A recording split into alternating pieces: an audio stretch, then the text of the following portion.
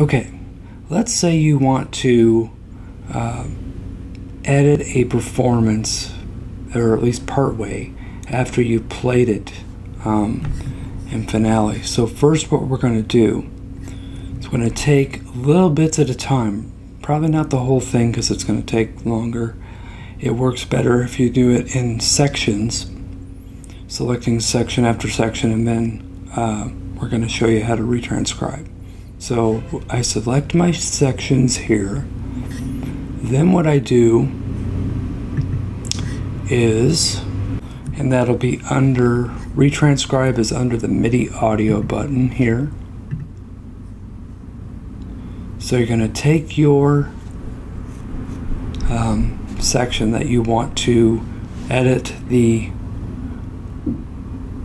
portion of music on, and you're going to go to MIDI/audio, go down to where it says retranscribe, and it will retranscribe as much as it feels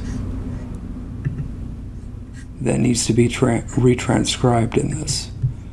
So you go to the next section, you highlight it, you go to MIDI audio, you go to retranscribe. There you go. Now this is not a foolproof process here. You are going to have to do some form of manual editing when you're doing this. Sometimes it'll work. Sometimes, you know, you have to play with it.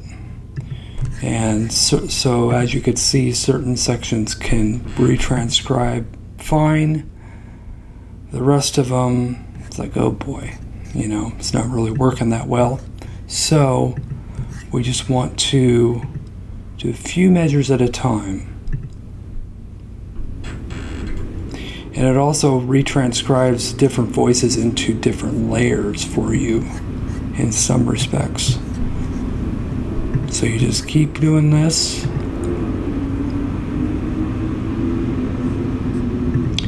And what I urge you to do is just go through section after section really carefully. And then after you're done retranscribing, check it to see if it actually worked. And manually get rid of sections or edit sections that didn't work. All right?